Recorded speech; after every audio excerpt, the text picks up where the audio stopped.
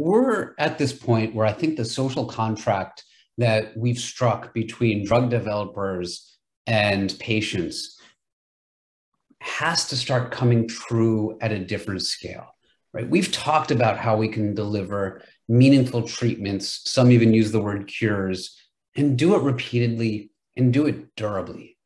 But where we sit today, and we've seen this in the context of recent Alzheimer's drugs, we've seen this in the context of a whole range of different therapeutics, is we're at this point where we need to be able to deeply understand disease, make the drugs that are relevant for disease at the right time to intervene, and deliver meaningful and durable change for patients.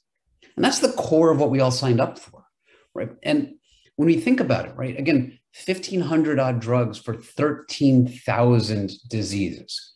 We've barely started. I think it's really important to remember that. So ultimately, what do we need to be able to do this? We need to change the cost. We need to change the time. We need to increase the probability of success of developing each and every drug. This is something where there's a fundamental and foundational opportunity that if we have a new model that has different features associated with it, there may be an opportunity to, one, create new insights, deliver new drugs. But two, as we think about pushing the limits and pushing the limits and pushing the limits, there's a lot of great ideas out there.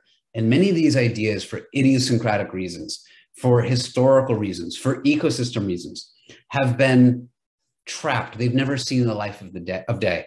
And I see an opportunity where we can actually democratize drug discovery and development.